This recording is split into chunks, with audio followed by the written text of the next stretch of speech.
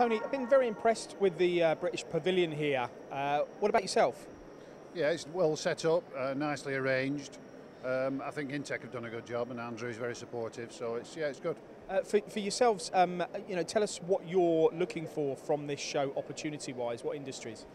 Well, our objective is to try and get some interest in future manufacturing. So we want people who are interested in setting up factories for high-tech products like air conditioning systems.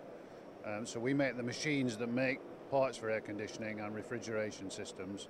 And we also make the machines that make parts for electric vehicles.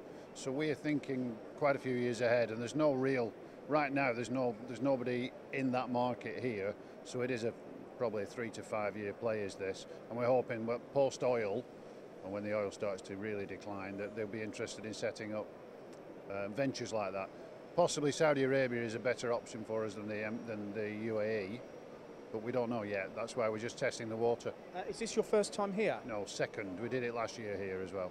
And I mean, the show is growing, isn't it? We're getting that feedback. Yeah, definitely. It's bigger. You can see it's larger this year than it was last year.